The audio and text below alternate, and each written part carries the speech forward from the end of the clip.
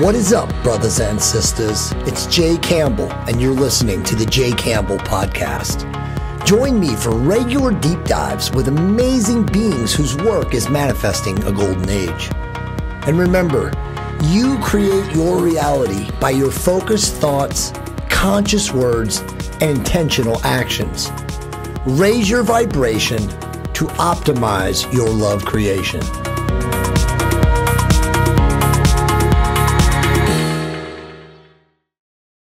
Hey guys, what's up? It's Jay Campbell, and I'm making a quick commercial here for 𝙤𝙤𝙤𝙤𝙤𝙤, my revolutionary cosmeceutical peptides company, co-founded with my business partner, Nick Andrews, who happens to be one of the world's top formulators. We have the revolutionary 𝙤𝙤𝙤𝙤 Grow, which completely regrew my hair. If you guys saw my hair about a year ago, I was almost bald. I even had the micropigmentation program from Advantis. And now I've completely regrown my hair. That's just with version 1. Version 2 is now in the marketplace, or will be very, very soon. And it is 3 to 5 times as more effective than the current version or the original beta version of 𝙤𝙤𝙤𝙤. We also have royal blue serum and sky blue cream, which will completely upgrade your face. I mean, I'm almost 50 years old. I have a pretty good complexion. I use it regularly. My wife swears by it.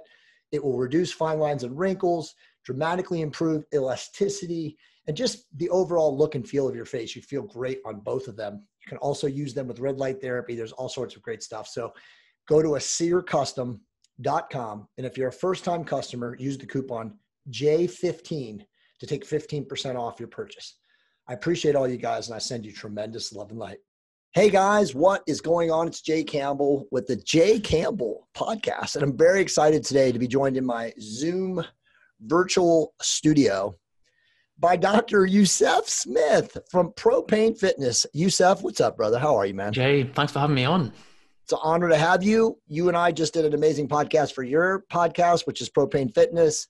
We talked about all sorts of amazing things, which we're obviously going to get to, of course, here today. But as I always do on the podcast, on the Jay Campbell Podcast, which used to be the TOT Revolution Podcast, I kind of like to ask my guests, just a little bit of personal, candid stuff, one-on-one. How did you get on the Jay Campbell Podcast here today, Yusef? Oh, so I initially did a bit of reading about estrogen exposure to environmental hormone disruptors. And it took me on a journey to have a chat with Dr. Anthony J, who you're good friends with. I did a 12-week experiment after that, where I tested my blood work before and after a 12-week period, trying to eliminate as many of the sources of environmental estrogen as I could. And what ended up happening was my free testosterone went up and my estrogen went up as well. So I took measurements and blood work and so on.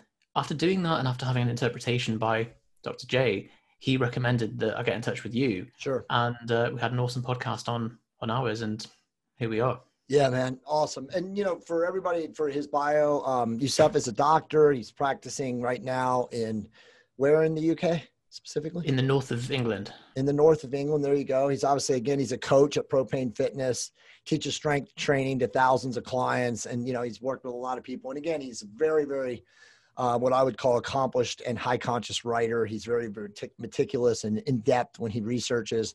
And as I told him before I came on his podcast, I don't go on very many people's podcasts today unless they impress me with either their writing or their insights. And he did both. So it's an honor to have him now, obviously, to kind of throw it back and do the quid pro quo. We could go a lot of different directions. Yusef is a really high conscious guy. He just went on a 10-day meditation, a Vipassana meditation retreat, which I want to get to. But I think before we go down the consciousness path, because that's kind of the way I want to go these days now, is so like once it goes on that path, we're going to be off. It, right? But we'll finish it with that because obviously, yes, that's the most important thing today. But I want to talk about like what you see in the UK, with your partner, Johnny, and, what you guys from a training standpoint, strength training standpoint, working with younger people. And, I'll just kind of set the narrative and I know we both agree with this, but I want to see where you take this. We're in the age of information, right? Technology's everywhere. There's screen saturation. There's bombardment. It's very difficult for younger generation people, whether you classify them as millennials or Gen Z or what even is below them. And, I have 2 kids that are in below them, but they're just bombarded, Yusef, right? Like there's so much information coming from so many different angles that without a mentor or some master in their life, and I would assume, I would accuse people like you and I have been in the game, we've been in the trenches, you have a medical background. I mean, obviously I've written a bunch of books, we've attained some level of mastery, again, due to stepping on the shoulders of others and learning and being in the trenches. But as you know, a lot of these younger people today, it's so fragmented. There's so much. They can go online and they can read one, fit bro, and then one doctor or one, guru, and everybody is canceling everybody out, right? You've got like so many different, cords of information and echo chambers. What is a young person, 21, 22-year-old conscious being who really does want to improve their physique, who really does want to take their body to the next level? How do they attempt, or how do you, in your interpretation or opinion, think that they can, wade through the signal and the noise and hone in? Such a good point. And it's actually what led me to do my medical degree in the first place, just because Awesome. We set up Propane thinking like the signal to noise ratio is way off. Right. And you're right that maybe 30, maybe even 20 years ago, we were suffering from problems of scarcity. Right. That the control was exerted by people by restricting the flow of information. And suddenly this like explosion of the internet flipped it over to problems of abundance. And now we have exactly the opposite. We've got Beautiful. so much control being exerted from the sensory overload of information that it's very difficult to then differentiate between signal and noise. And not only that, is that when you even look for the information, trying to find like what sources are verifiable, what sources are credible. But then even when you start going down a single rabbit hole, the algorithms and everything start supporting your existing views.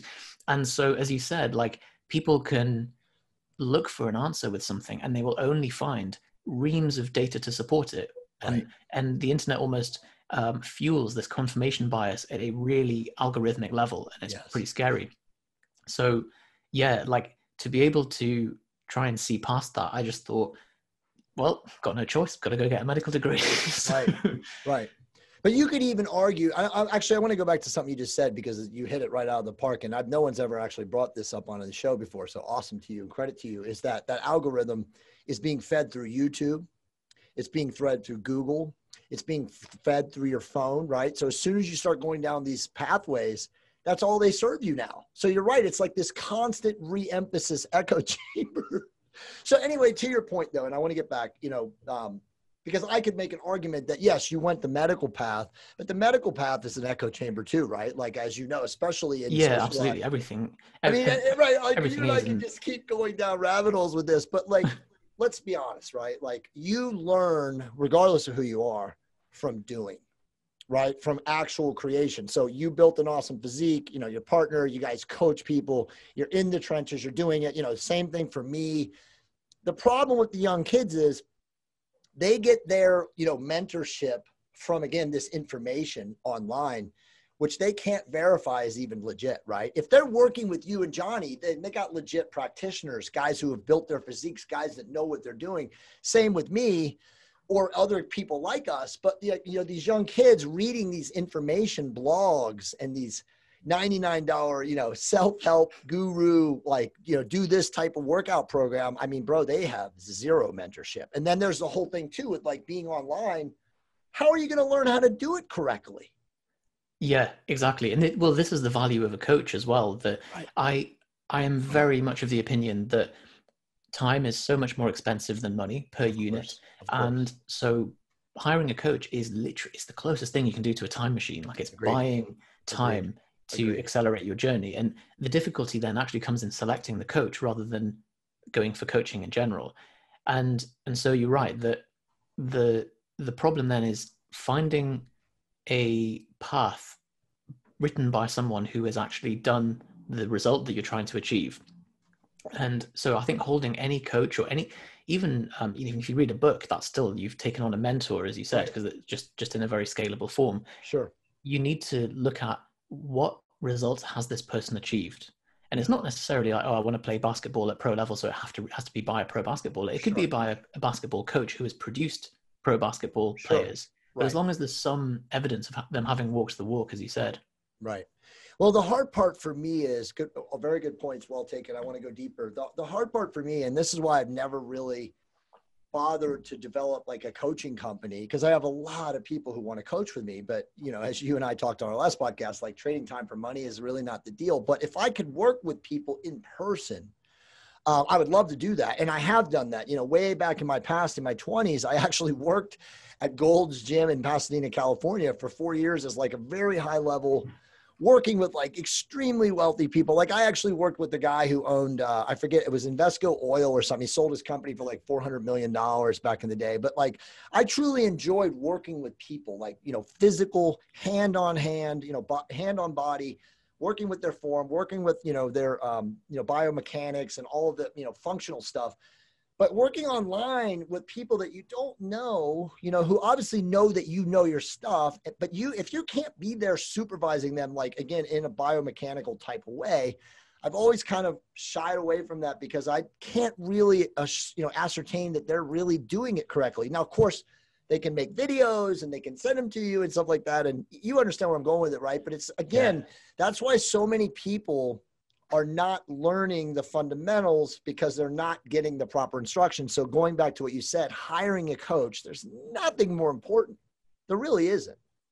Yeah, absolutely. And I think there's two personality traits, kind of to come back to the question you said about someone who's young and is, you know, being ass blasted by this amount of information and they can't differentiate.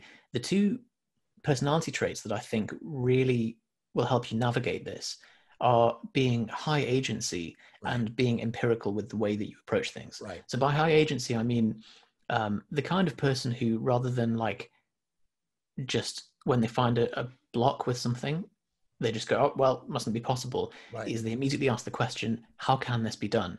And they will never ask someone a question that can just be Googled. So that's on one hand. The other trait is being empirical. And I think this is where I think your issue with the traditional medical education system comes from. Let me know if I'm wrong here. No, you're right.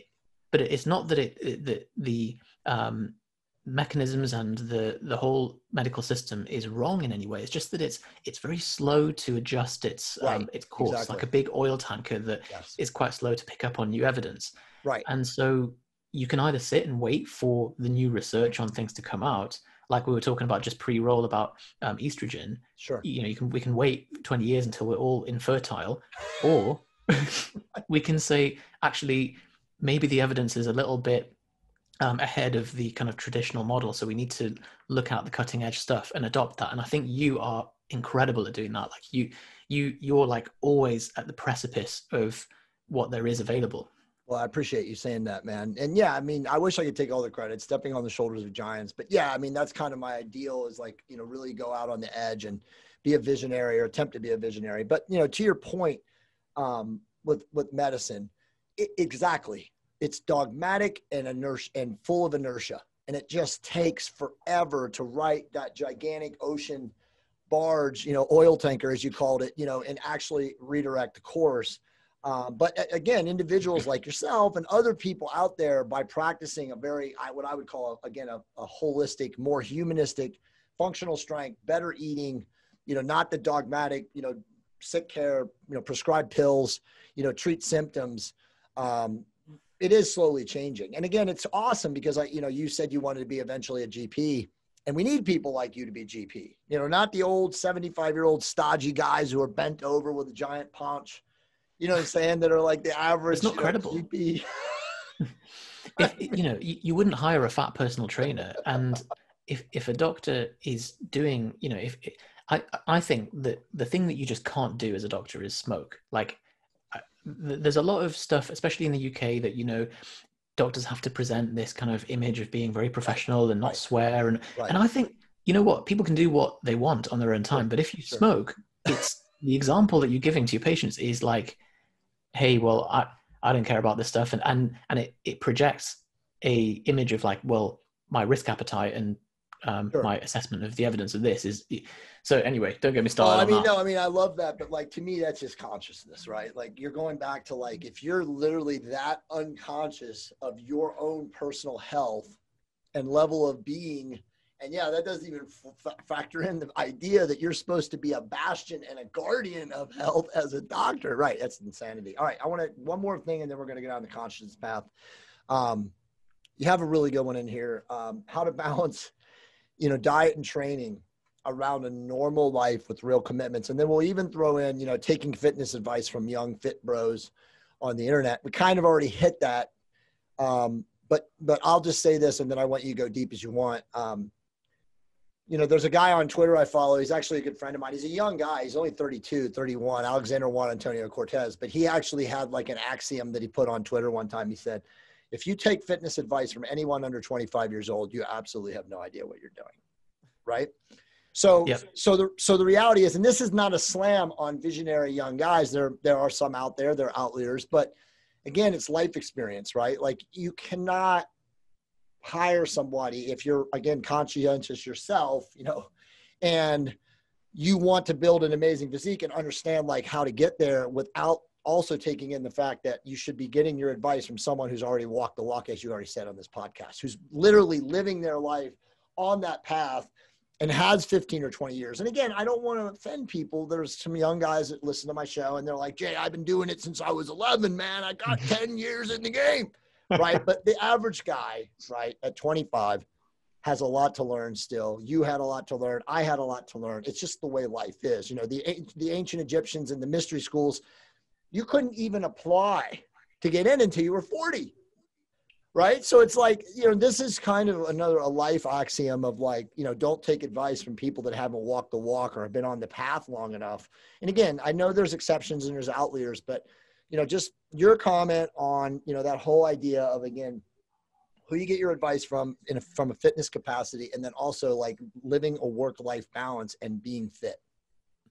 Yeah, this is it, man. And the idea of the 25-year-old fitness guy giving advice, unless they really understand their client niche deeply, right. Then they are operating usually in a situation where they have far fewer constraints than a lot of their clients. Right. And this was kind of the problem that we saw, and part of the reason to start creating our content with Propane, which is much more about marrying a normal life, right. A realistic life with a training program, sure. Which is that people impose a full-time athlete's expectations on someone who works night shifts and has kids to feed and has duty of care over people and this kind of thing. And it's like, it is, it's fine for a 23-year-old guy who has no commitments and the hormonal edge and everything else to do this. But yeah, so luckily the stuff about working with a training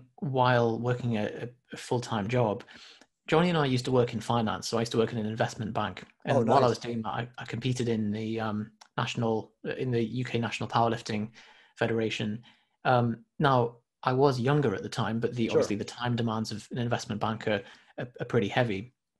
And also now in medicine, like you're pounded with night shifts, and you're constantly switching between night and day shifts. And I think you've spoken about this at length in some of your podcasts, where it's just the drain it has on your health and mental state and cognitive state and everything to be sleep deprived all the time is rubbish. And so, your training does take a hit, but I think it's important for coaches to be cognizant of that and to say, well, what are some strategies we can do to at least mitigate some of the kind of fixed downsides of working a job like that? Right. And some of those can be, first of all, to recognize that this is going to sound like a weird, to start here with a non-fitness tip, but to let go of thinking of worrying what other people think of you. Exactly. Because when you're in the office and you're doing stuff that can often threaten other people's sense of safety because you're improving yourself in some way, or you're looking after your health when other people are kind of seeking comfort or seeking ways to even damage their health, you will be called a weirdo. And so recognizing that, like, I'm just going to do what I do and let go of that is really important. Otherwise, it's very easy to slip down the rabbit hole. Right. The rest of it is when it's, the whole cliche of planning to fail is failing to plan. Right. No, what was? Yeah, what no, was it's if you fail to plan, you plan to fail. You got it. That's it. So if you just leave like lunchtime as, oh, well, I'll deal with it when I get to it, then of course it's going to default to the point where your willpower is at its lowest, particularly on night shifts, where we know definitively that when you're sleep deprived, your willpower is low, and also your propensity to eat sugary foods is higher. Right. So it's kind of a dual problem. So just prepping food in bulk in advance, and I call it this Monday routine, which is on a Sunday, you prepare your meals for the week, Right. and you get your laundry in order, you do a evening brain dump, you just get everything just sorted so that you're not like stumbling into Right. Monday Right. morning just Right. trying to like placate yourself with junk foods. And it's exactly right, bro. I mean, my wife and I have been doing that, you know, and I'll be 50 soon, less than 6 months now. And we've been doing that since we met 8 years ago. That's exactly what we do. On Sunday, we cook up a bunch of grass-fed beef. We simmer it, you know, in a big thing. We put it in a glass Tupperware container. And then it's simple to make, you know, whether it's an eating day or a fasting day, to make a couple of meals, you know, the day of, you know. And a lot of times we used to, like, actually when we were really hardcore, we would prep them. They would already be in there. You just grab them out and run. But Nice. Now with glass, that was back in the plastic days, but now with glass, it's a lot easier, you know, just to do it. And plus I don't eat every day, right? Like today I don't eat, right? I'm every other day eater. So, dude, that's all great advice. What's crazy about that? The fact that you make the beef in bulk and you don't eat every day, it, like, even the mental load that it takes off you when you're like, well, insane. I don't need to decide on what am I going to eat tonight and how am I going to, you know, it's just sorted for you. It's totally true. No, I mean, it's totally true. And again, that's why I love, you know, when I talk about it, and I don't want to hijack, but like, you know, alternate day fasting gives you all the benefits, right, of ketosis and thermogenesis and, you know, the things that happen, the biochemical cascade that a lot of people eat for like low carbohydrates, you know, or whatever, you know, without going into it. But again, the alternate day fasting works for a lot of different people around your training. Let me just ask you one more question and we'll go down the consciousness path. And I'm sure you get this tons with your clients, and I'm interested in just your insights. Like, what do you think is the number of days a person should train with weights, you know, from say 30 and up all the way until, you know, death, physical body death, that will literally provide a strong, functional, injury-free physique for life? It's a good question, because I see these things through the lens of like, what is the normal person realistically going to achieve? Exactly. Rather than like, oh, you gotta squat ass to grass every day to a max. And you know, you get these people that are like, you're like, man, have you ever met a normal person? Like, so yeah, I think from someone who is 30 and upwards, if they're new to training, they could respond and actually get a lot of muscle gain just from training twice a week. That's awesome. Great advice. And then, you know, obviously there is increasing returns up to a point, provided that you can recover from it. Sure.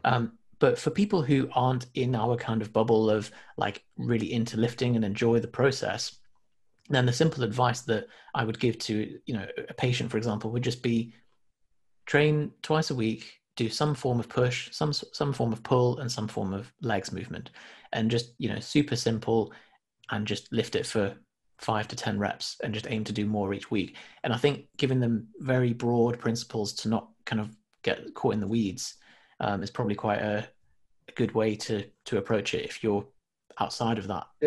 Yusef, I agree 100%. I mean, I've been training 3 days a week now for a decade. Okay. And as you know, right, like even guys with super, the need to be in the gym, as I call it, like the 5 to 6 days a week guys, you know, I want to train one body part a day. It's a psychosis more than it is an actual, physiological gain or advantage, because you don't need and this is obviously, you know, suffice it to say, I mean, when you learn to train, right, which we didn't even talk about that, but once you learn how to take your body to positive muscle failure, right, and you can understand like where your body can go, you know, relative to your genetics, you know, relative to your body type, again, as you said, relative to your recovery, your sleep patterns, you don't need that much time in the gym, right? Like, honestly, like for me, Monday, Wednesday, and Friday, the days I don't train, I eat. I mean, the days I train, I eat. The days I don't train, I fast. And I do cardio depending on like how lean I want to be. Sometimes I'll do a second session at night, always low impact, moderate intensity. But it's crazy. So efficient. Yeah. I mean, it's exactly efficiency, but it's crazy to see guys, even in their 50s and older, still in there 5 or 6 days a week, slanging iron. You know, it's crazy. And again, it's a psychological, like I said, it's a psychogenic need to be in the gym, just as like runners get addicted to running, guys that lift weights get addicted to moving the iron. But as you know, and it doesn't take a genius to figure out, as you get older, that will absolutely decimate your body and you will get injured. I would much rather do more get more out of less. Exactly. I don't particularly enjoy like ramming my head against a wall for no reason. Exactly. So, but so many guys do. You see it, right? You go into the gym and you see guys in their 50s with 3 plates on the squat. It's insanity. It's like, what are you competing for? Now, again, I'm not talking about professional strongman or power athletes who are training for lifts or meets and stuff like that. That's different. I'm just talking about the average recreational athlete who, had glory years, let's say in their 20s and 30s, and maybe even in their early 50s, who are still training like animals. And it's like, my chiropractor, I have like one of the top chiropractors in Southern California. He's a close friend, personal friend of mine. He's a fan of the show and stuff like that. But, he saw me when I was 44, 45, one of those years. And he was like, are you still squatting heavy? And I'm like, well, I put on like 2 plates sometimes on the Smith machine and go ass to grass, for 25 reps. And he was like, Jay, let me show you this. And he pulled me over, Yusef, and he made me watch this video, of synovial fluid in the discs and the joints, right? Like, especially in like L4, L5, L6, all the way down. And he was like, I watched it and it was like, he's like, okay, so now this is you and you have probably very little, if minimal, fluid in there now. Why are you still doing that? And he kind of showed me like, what would happen if just a slight deviation, right? And I get it, like guys hate, that are like, if you go to squat, bro, will still come at me and say, but it's like, I stopped squatting, bro. Now to that, I since I've been in my garage, I'm doing front squats, right, with no weight. Just literally ass to grass, full down, like to 30 reps, doing 2 or 3 sets to true fatigue, to positive muscle failure with just my upper body. I weigh about 210 pounds, but it's like, it's crazy, right? Because like, people just can't stop doing what their body really can't handle because again, it's a psychogenic like addiction. You're absolutely right. Like it's a form of neurosis because with this, like yes, obviously there's the bravado and like we've all been at the point where we've been reading too much T Nation and we're like, oh, like, yeah, you got to do what, but you're right. Like the muscle, yes, the weight is a means to an end to provide a stimulus. And I think you've got the right idea that you're like, well, how can I get as much stimulus from as little spinal loading as possible? Like, it's not like the actual spinal loading is the mechanism of growth. It's the, it's the training effect. And so this was a mistake that I definitely made. Like I was deep in the T Nation. Oh, we all do. Oh man. We all do. And I was doing powerlifting hardcore up until I was 45, like overhead, presses. I blew my fucking shoulder out, it's just, again, do we all learn? You live and you learn. It's the thrill of life, right? You enjoy the ride, right? but too many older guys, especially, are putting their body under demands and loads that are absolutely at risk to their state of physical being, And again, when I say physical being, I mean like being able to walk and lift up your grandchildren in your 60s and 70s. Oh man. And we've got such a one-sided kind of blindness to this, and I was really guilty of it. That like, there's that quote of like, you ask a healthy man what would you want, and he gives a list of 1,000 things. You ask a sick man what do you want, he just only wants his health back. And the price that you would pay when you're ill, even if you've like got a sprained ankle, just to be able to like walk normally again is huge. So yeah, I learned the hard way. Like I was competing in powerlifting nationally. My max deadlift was 240 to 240 kilos. What's that in pounds? That's a lot. It's like 490 pounds. 529 pounds. Wow, that's awesome. Good job. So that was a body weight of about 160 pounds. Wow. But that's really strong. Well, it was strong, but it was stupid because, I was training through the pain. It's stupid, but it's still strong. So I ended up like always training through the pain and being like, no, it's fine. It's just DOMS. And eventually got to the point. Yeah, that was it.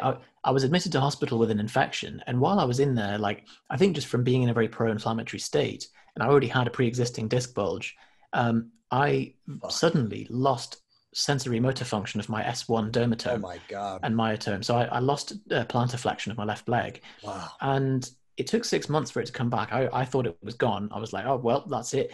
And the whole time I'm just thinking, what an idiot. Like, why did I do that to myself? Right. Like, And it's That's the irreversible. neuroses of, I got to train. I got to be stronger. I got to do it. Yeah. I mean, you really do have to remove yourself from it. And honestly, it takes courage to do it, you know, because again, we come from this, we're cut from the same cloth. We come from a background of like, do it. Hey guys, what's going on? It's Jay Campbell. Quick commercial for the Optimized Tribe with U.S. Navy SEAL 𝙂𝙧𝙚𝙤𝙤 and I every Monday night at 6 p.m. Pacific Standard Time. There is not a single group online where you will get the highest level intel that Michael and I can provide you, from mastering intuition to fully optimizing your hormonal health, to improving your fitness, to raising your vibration and increasing your consciousness. There isn't a single group online with two dudes like Michael and myself helping people become the best version of their self. It's literally $99 a month, and you get a 90-minute call with me and Michael every single Monday night. Don't wait another second. Sign up now at the link, theoptimizedtribe.com. I appreciate you guys, and I send you tremendous love and light. You know what I mean? I mean, you know, it's true, but it's like, and you know, and we'll go into consciousness next, but like, you still can't walk up to those bros and say, hey man, you know, can I give you some advice? Or are you open to, you know, you could say, are you open to receiving some advice? But like, you know, it's their deal, dude, their journey, their ride. Let them do what they're going to do. You know what? It's so funny. Like when you see someone in the gym and they're like, you know, proper like hitching a deadlift up, I'm like, I really feel a moral responsibility to be like, excuse me, man. Like I'm just saying this because I don't want you, but I can't do it because I just think it's not going to be well received. It'll fall on deaf ears. Even if I say like, I'm a doctor and I've exactly my back. Doesn't matter what kind of pro or expert you are, right? No, I mean, it's very true. You know, and I learned that lesson a hard way, you know, as an ex-personal trainer. And again, I'm kind of like a body mechanics freak. When I see people doing things ineffectively or inaccurately or just poor technique, I want to so bad. But like my wife taught me, she's like, you know, walk up to him and say, excuse me, are you open to receiving some information on how you can improve? That's a good line. And you know, if they say soul to soul, yes, I am, then you'll know. And then you can say, okay, let me show you, you know, but you can never say, you know, like bros, like we want to be like, oh God. Man, there's one thing. I don't know if UGG boots are particularly popular in the States. What are they? UGG boots, like Uggs, yeah, of course they are. Yeah, the sort of California girl, like the thing that makes me want to be sick whenever I see it is like the knee valgus knee. Oh, dude. When you see someone wearing old UGG boots and the heels are sliding out to the side, and they're just like really flaccid walking along, and you're like, oh. It's insane. I mean, again, we didn't even talk about that, but like, you know, the average 90% of people, as you know, go to the gym 40 years out of their life and never do one thing right. I mean, it's true. I mean, like I wanted to make Yusef, I swear, you and I didn't know each other, but I 8 or 9 years ago, maybe it was 10 years ago, I really wanted to make a documentary, and it would have been the greatest documentary ever, of just like getting a couple of guys, a filmmaker, a writer, and me, and just going from in North America to the Northeast, to the Southeast, to the Midwest, to the Southwest, to the West Coast, and just film the gyms and just interview people. And then it would have been a mockumentary, right? Because it would have been so entertaining, man. Bro, the whole premise would have been, as gyms are exploding across the world, you know, they're on every corner. In LA, they're on like catty corner. People are getting fatter. People are getting sicker. You know, all these things are happening again. And the videos would just portray the whole thing, because you would be watching people, what they do. And then you've got this phenomenon. You've got this thing in the States of Planet Fitness, which we don't have here. Yeah. And it blew my mind when I saw it. I was like, this is like a comedy thing. It's like a satire. Exactly. But apparently it's not. Apparently it's a real thing. No. I mean, well, this was before. I had this idea before Planet Fitness, but that's the perfect example. But I mean, even you go into hardcore gyms and you watch people. And again, most people just refuse to ask or hire a coach. And they just watch TV or look at the muscle mags, as I used to say, and watch people and just try to simulate, and they don't know what they're doing. And they do it for 30 years until they're breakdown and imbalances and giant pouches. And just, as you know, I mean, you know, and then you can throw in nutrition on top of it. It's crazy, dude. I mean, you know, again, it takes a conscious person to ask for help, right? Thing is, like, I've been to the depths of stupidity with nutrition and training, like exactly that, just indiscriminately reading stuff and being like, oh, I'm going to try that. I was having a pint of double cream before bed, cheesecake in the blender. Remember the muscle mags, what they did to us, bro. I mean, come on, dude. It's all just laughable. All right, let's get into consciousness. Let's do it. I love talk. I don't even talk to anybody nowadays unless you're into this. So it's so awesome. You just did a 10-day Vipassana silence retreat. You know, everything that I talk about now, regardless of whether it's a podcast, like I have a podcast that I'm going to be talking to after this podcast today, but it's all about consciousness for me. And I love the fact that you literally just went to a 10-day retreat of silence, essentially of stillness, right? And again, all the sages, the gurus, the ancients, they all talked about retreating into the wilderness, retreating into the cave, retreating into that place where you are not bothered or encumbered or hindered, so that you can literally, is what I call, just practice mind silence and live in that now space moment. So talk about your 10-day Vipassana retreat. It must have been phenomenal. Yeah, this is funny because the structure of the retreat is obviously no talking, no eye contact. You get one meal a day, or if it's your first retreat, you get another one in the evening. And you meditate for the first 5 days doing anapana, focusing purely on the sensation at the tip of the nostril. And then the following 5 days, you do the vipassana, which is the full body internal focus method. And I found myself going through, I'm usually quite an emotionally stable, quite kind of euthymic guy, but I was going through, like, even day 1, intense sadness, and day 2 was fear, and day 3 was anger, and day 4 was like every sexual thought you've ever had, and day 5, you know. And I remember discussing this with Daniel Ingram, he's an emergency medicine physician and like hardcore Vipassana guy. Like he's completed meditation basically. Nice. He's one of the, he's an arhat, so he has actually like beaten the final boss. And he was like, oh yeah, well, that's just the anatomy of the mind. And I was like, what do you mean? He said, right, well, when the mind is devoid of stimulus for a certain amount of time, those are the exact layers in that order of emotion that fall away like layers of an onion. You have to work through them. And it's so interesting to see that when you just stop everything, the dust settles, and it kind of settles through these layers of emotions.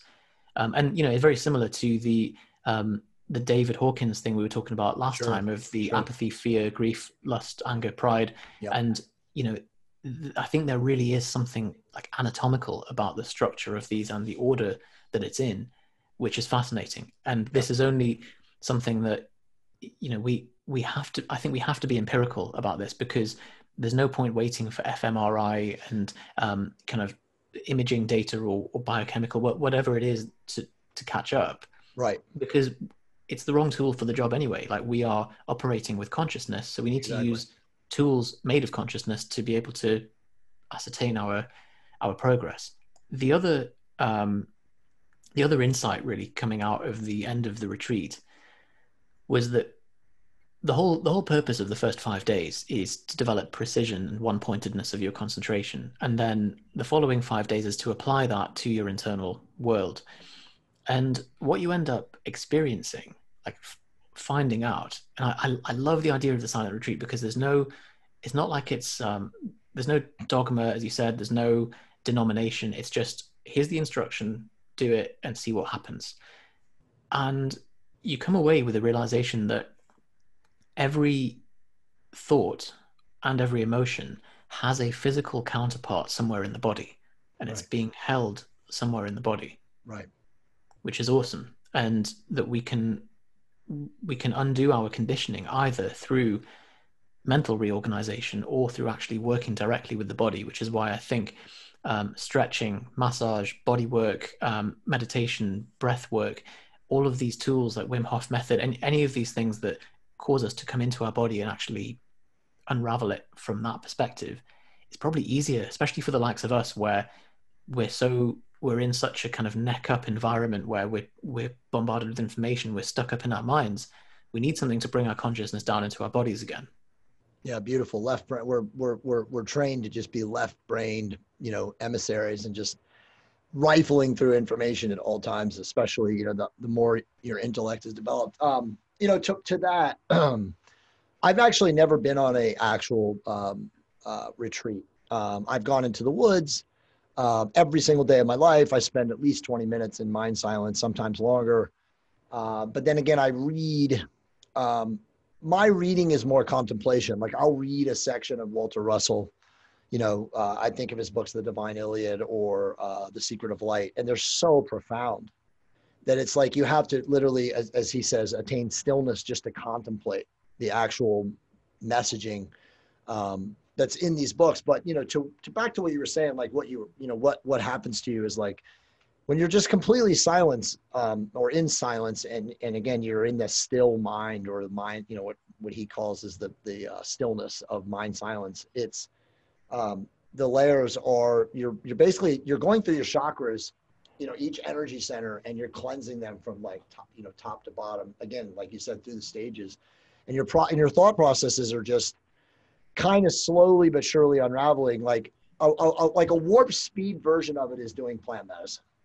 Right. And again, I'll speak my experience of MEO, like MEO, when you go into the experience of 5-DMT MEO, MEO DMT, and you're surrendered already to the idea that this is going to be a great teaching moment for you, from a heart standpoint, a heart focused, a heart centered standpoint, and you just surrender to whatever happens, then you are given access to whatever that is. Right. And, some people say it's the source frequency.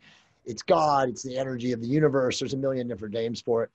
But like that, to me, the last 2 times I've done that now have just like massively accelerated my awareness when I do silence, right? So like this morning, I went out in my backyard, just sitting on like kind of a lawn chair. It just kind of lays back, the sun's on my body. I have my shirt off. I have both of my dogs next to me. Actually, just have my pit bull this morning with me. My feet in the grass grounding, and I'm just completely silent and listening to the birds. Like that's all I know when I go deep into silence, is I can just hear nature, which I think is the energy of the source field, or whatever, again, consciousness, God, whatever you want to call it. Man, I'm so jealous about the 5-MeO DMT. Like, it's such an amazing experience to be able to do that. But again, and I wrote a really awesome article on it. You can go on J. Campbell and just search DMT and you can read it. It's very deep. It's like 8,500 words. And I wrote about my wife's experience because it was the first time she did plant medicine too. But the reality is like with plant medicine, people have to, in my opinion, go into it surrendered. Because if you go into it with fear or apprehension or anxiety or nervousness or restlessness, you obviously are amplifying what the plant gives you, right? Because the plant is 100% an amplification. And again, we're going into quantum physics now, even talking about that, right? Because everything is a reflection of your internal, right? I mean, it's the cosmic mirror is always in effect. You go, you go online and somebody writes a nasty comment or something about you, or, that's their reflection of how they feel about themselves internally. And again, people who work, people who work at a level to know that kind of, or to receive that form of awareness, understand that. And it takes, again, work and again, mind silence and, retreats and stuff like that to really get to that point, and again, Walter Russell says, which I love, that's what separates believing from knowing, because we all know everything, but we have to get to a level where we shut our mind off. So we stop thinking and stop sensing and allow knowing. We try and like meddle with it. And you're right that taking something as powerful as 5-MeO, but still having some kind of resistance to it, like it's like you're tightening your sphincter, but it's coming in anyway. And it's gonna cause you some damage, like you're inviting God into your consciousness. You're saying, right, like I want it. And so you've got to, you're right. You just have to totally open up, because if you try and like half hold it out, you're just going to get steamrolled. Yeah. So that's a really interesting perspective. And, what you said about Walter Russell, I need to read that guy. Actually, you recommended him on the last one. Yeah, I'll send you my Dropbox file, and you can read, like, he has actually a home study program, him and his wife. It's pretty amazing. You don't need to do the home study program if you just read The Divine Iliad 1 and 2 and The Secret of Light. I mean, they are heavy works. I mean, like, it took me to read The Secret of Light, and I ripped through books. I usually read 80 books a year, but like, it took me literally almost 3 months to read The Secret of Light and really, truly absorb it and bring it. Well, if you're stopping to digest it as well, I guess, especially when someone has written something from a point of very, very high consciousness, like literally right here. I mean, it's almost coming from enlightenment. Literally. Yeah, that it's got to be like taken in sips. Exactly. Well, as you know, Hawkins literally experienced enlightenment, and he talks about it. And when it first happened to him, he went to the wilderness, and he lived in a house by himself for 3.5 years. And then he was like, okay, I can come back and integrate into the state of physical being around other people. I mean, I personally opinion, and there are so many other out there right now. I could name a bunch of them, but between Hawkins and Russell, that's all you need. I mean, those guys define physical existence, the material realm, whatever you want to, experience. And it's like, it's hard. I can say this to you. I don't have this conversations a lot on my podcast, but like, once you recognize that at base essence, all we really are is spirit, and again, if you want to like physically, identify with something from a physical existence, just think of yourself as like an orb, like an energetic ball, like a light, again, like biophotons, luminescent together or something like that for people that want to experience it. But I say that to you, Yusef, I swear, the last time I did MEO, which allowed me to read this article, I went into that field so fast. Like I was so happy and excited to go in, it was the first time I ever entered it with zero fear or apprehension. It was just like, I would love to receive answers. And dude, I'm telling you, I was outside of my body within a minute. I mean, what seemed like a minute, maybe it was 3 minutes. And you're slinky. It's like a slinky. You're like touching your body. The people that were there, I'm like touching myself and it's like, what is going on? Oh, wow, I have a physical body. But that's really what you are. You are at your divine base essence, spirit. And spirit is literally like whirring electrons or vibrating, atoms. I mean, I totally it. agree that like that even, if someone is skeptical of this idea, is to just look at it as like, let's ignore the claim of you are spirit at your essence. Like if that's too hard to swallow, sure, then it's like, okay, well, what I can see is all of the character armor, all of the the social conditioning and all the stuff that I've laid on top of it. I love that. I'm going to use that. What would happen if I was to kind of peel that away? And obviously something like 5-MeO is a very forceful way to peel that away and experience it in its full color. But to just realize that when that is stripped away for a moment, there is a slinkiness to it. And like when you look at a baby who hasn't developed a character armor, they haven't developed these habitual muscle tensions, they are totally open and totally, it's not that they're always happy, but they just, any emotion or any impulse that comes up, it's totally uninhibited. And over time, as we grow older and become adults, we take on the kind of weight of the world, and we're told to sit down and shut up, and all of these conditioning that stops us being able to express our ultimate truth. Bro, that's beautiful, man. Literally beautiful. You just put me in such an amazing state for the next podcast. Let me just ask you a last question, and then you can tell people how they can work with you guys at Propane Fitness and connect with you. Mistakes people make about meditation or in their meditation practice. And I already know I know where you're going to go with your answers, but so many people have just been conditioned, right, that meditation is like sitting in lotus position and silence, and so it's like, I don't have time. I can't do it. I don't know how you do it, Jay, or Yusef. But, shed some light on really what meditation is and why people have, should have no issue with doing it. Yeah.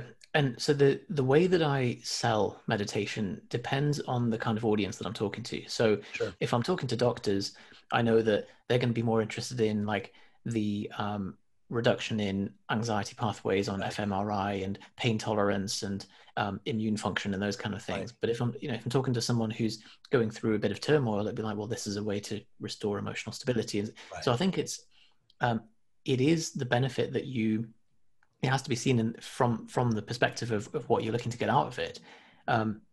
But at the end of the day, it is just a case of cushion time. And I think, unfortunately, there is a lot of kind of mindfulness programs that have come out online making claims that are the equivalent of like the 6-minute abs of the fitness industry. Exactly. And people saying, oh, you'll achieve massive results in only 10 minutes or 6 minutes of meditation. You're like, well, if you went into the gym and did 6 minutes of bicep curls, you wouldn't expect a massive result from it. So I think the first thing is having realistic expectations of like, this is a project that will require a bit of work to get some momentum going. For sure. But then beyond that, I think finding what is your bottleneck. So to give it a more physical analogy, like if you have someone who is the kind of typical fat, strong guy who is naturally very strong, but they're quite slow, they're not very agile, not very flexible, you'd look at that person, you'd say, well, what this person needs is a bit of stretching and a bit of cardio and a bit, to counteract the strengths that they already have and to build their bottlenecks, build their weaknesses. And if you have the opposite, you have someone who's a really slinky yogi, you say, well, they need to do a bit of strength training. So I think the same applies with meditation, that if you have someone who's very focused in their mind and is a knowledge worker, and, you know, maybe concentration-based meditation is not suitable for them because it's not actually addressing their weak point. Maybe they need some more body practice. But if you have someone who's very emotional and very labile and very frenetic, maybe they need something that's grounding and takes them to a single point. And I think your recommendation of David Hawkins' Letting Go is great because it's a self-correcting mechanism. Like, right, following his method allows you to calibrate, and actually whatever your tendency is, it will bring you to balance again. Right. Beautiful. Yeah. I mean, I think that's great that we ended the show with that, because a lot of people obviously ask me, they ask you, like, where do we start? You know, I really want to gain the awareness or start on the path of awareness because I know things aren't the way they seem. And I think that is a really good basic starting point book. There are others, you know, I could give others, but I think that is an amazing book for people, again, who are open to receiving the idea that things as they've been taught, you know, outside of the realms of, you know, the matrix, whatever you want to call this, physical existence, is a great starting point, because you're right. Everything is about really just recognition of, we're on this journey. You know, you can choose to make the journey as, you know, happy and as joyful and as prosperous as you want, but it all comes down to, like, what story are you telling yourself, right? And so many people are attached to stories, you know, that are making them not love and trust themselves. Yeah, it's like when you love and trust yourself, it automatically raises your vibration, and it also allows you to create attractor patterns that bring like-minded people into your life. So then it just becomes a life of, it's like a cycle of abundance. I mean, it really is. The story thing is huge, and getting out of that story, because a lot of people will hold on to a story of, like, I'm the victim, or I'm the whatever, because it serves them, or it used to serve them in some way, but it's just stifling their growth. And, you know, it's painful to let go of a story that you identify with, because no one wants to let go of their own ego. But what lies beyond it is so much more freedom. It's so true that we just said. I mean, people literally are attached to their story. Their story defines them. You know, people in their 40s, 50s, 60s, you know, I see a lot of this with, like, elderly women where they have an affliction or a disease or something. It's a label, right? And then the label becomes who they are. And everybody that comes into their life, they tell them about, well, I have my sciatica, or I have this. And it's like just an attachment to it that literally defines them. And you're right. It's just letting go of that. And anyone can choose to let go at any moment. And that's why we talked about David Hawkins. Bro, this has been a profound podcast. It's been fantastic, man. Yeah, man. I mean, awesome. I'm going to push this to the head of my queue. If somebody wants to work with you guys at Propane Fitness, or just wants to connect with you online, what's the best way they can do that? So any social media /Propane Fitness. So we're on Twitter, YouTube, and Instagram primarily. Also propanefitness.com. Beautiful, man. I really, really, truly appreciate you coming on the show. Guys, remember, everyone that watches this show, please support the amazing people that come on. Dr. Yusef Smith is awesome. His company, Propane Fitness, him and Johnny do a great job. Please follow them on Instagram, and of course, follow them on Twitter. And remember, raise your vibration to optimize your love creation. We will see you guys very soon.